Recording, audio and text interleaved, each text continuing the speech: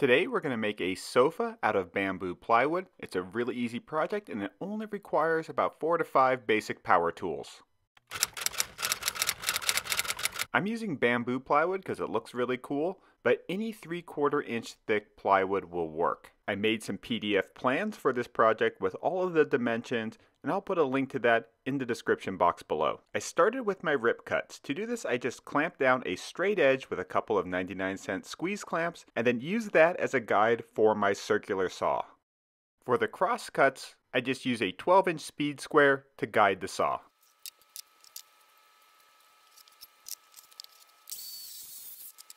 The base of the sofa has 3 legs, and I'm going to glue 2 of the pieces of plywood together to make some 1.5 inch thick slabs that will be nice and sturdy.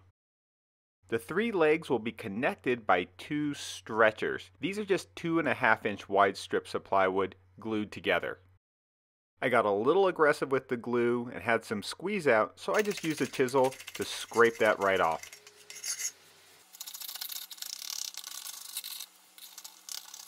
These stretchers only need to be 7 feet and 8 inches long, so I didn't have to line the ends up perfectly because I have this opportunity to trim them to length.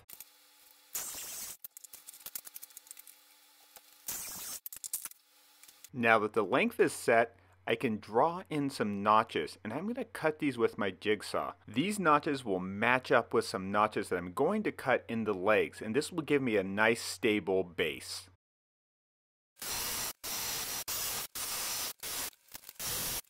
I wanted the stretchers to be thin, and I kept them to just 2.5 inches wide. But keeping them thin required that I use 3 legs instead of just 2. So this is sort of a trade-off, and you can adjust this design by making a thicker stretcher and using just 2 legs.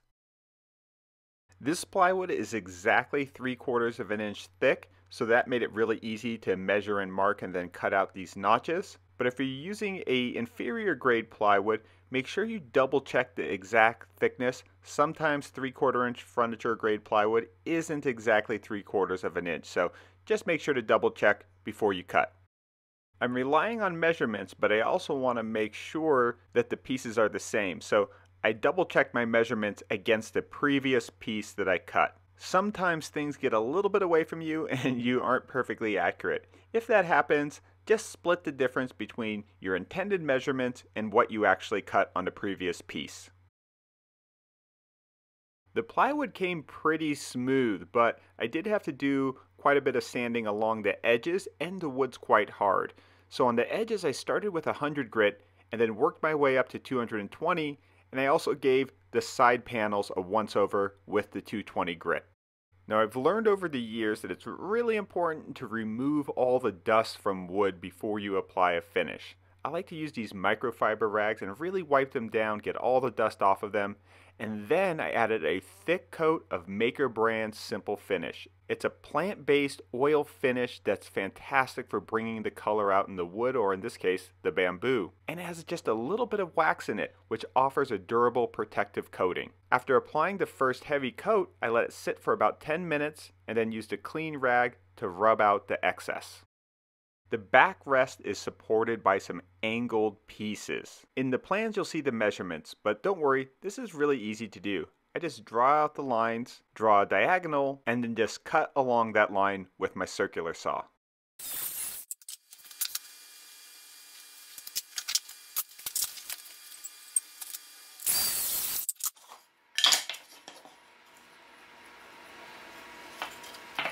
You can also use a jigsaw if you're a little bit more accurate with that.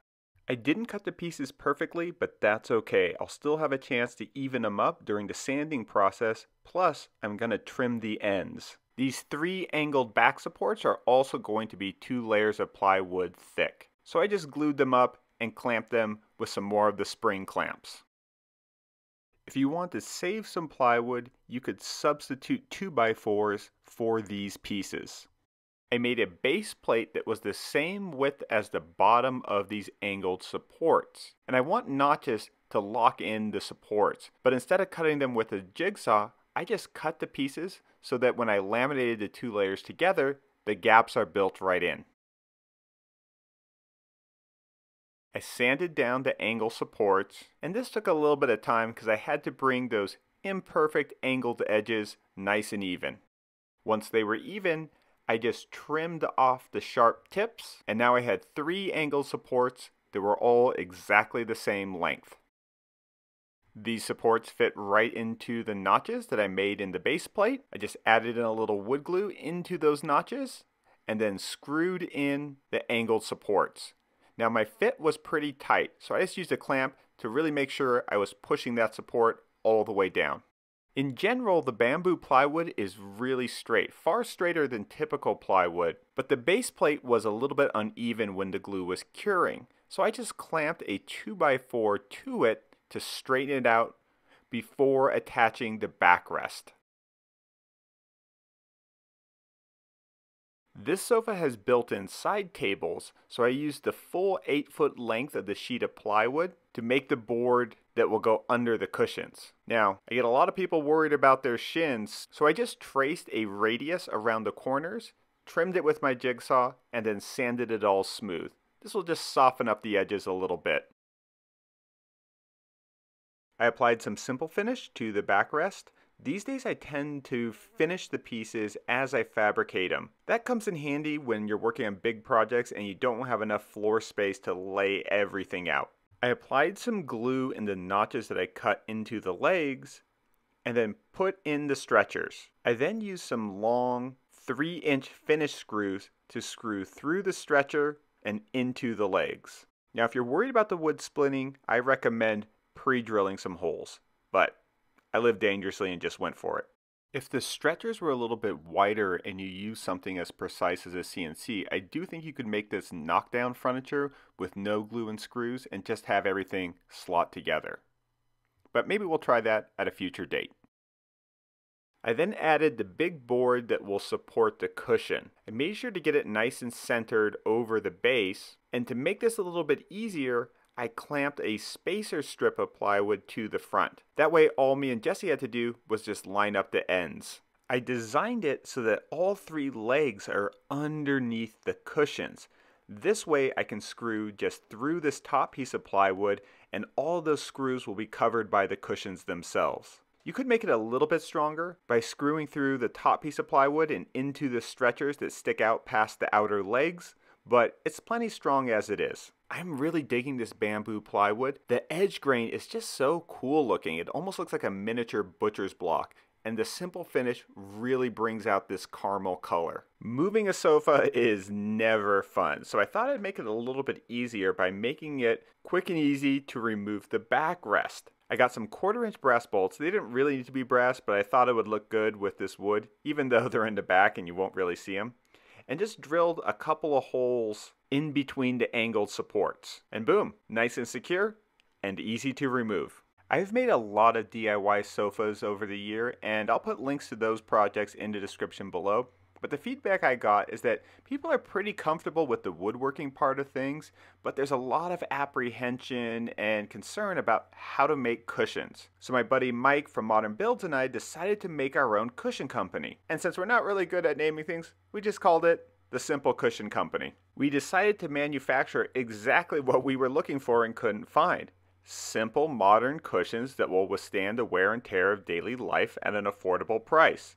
These vegan leather cushions in walnut are now for sale for just $250 for a complete set of sofa cushions. Seriously, do some comparison shopping. This is a really good deal. Actually, take a lot of time. Look all around the internet and let me know if you find a better deal. We also offer them in authentic cowhide leather, but due to the fact that a whole animal had to be created to make them, that's more expensive. And I actually prefer the matte look of the vegan leather over the more glossy finish on the cowhide.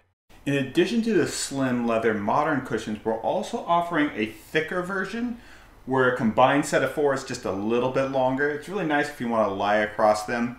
And we're offering them in a fabric finish. Now, I know you'll probably have a lot of questions, but just click on the link in the description below to go to the website and you'll find all the information there. Now, we're not going to order a ton of these. We have a pretty limited supply. It's our first time testing out this product, and frankly, we're not entirely sure what the response will be. We felt that there was a need for this, but ultimately it'll be up to the consumer to decide. Now, if you don't want to buy cushions and you want to do it the old-fashioned way and make it yourself, I do have some videos that I'll show you how to make your own cushions. So just look for the playlist in the description box below. If you want to learn more about the bamboo plywood, I'm working on another video for this modular entertainment center that's behind me, and that's where I'll go into a little more depth about working with bamboo, where I source it, and some of the other characteristics that I've discovered along the way of working with it. Oh, and one more thing before you go. We have a new Instagram channel. I'll put a link to that in the description along with our TikTok. I know, kind of old for TikTok, but what can you do? You gotta stay up with the times. We also rebranded our second channel from Homemade Modern 2 and now just called it Trickle Up Design. And we'll be using that channel to show more behind the scenes about how I draw, how I use different software, and just to talk about design and where I get my inspiration. So subscribe to this channel, subscribe to that channel, and thanks for watching. Bye everybody.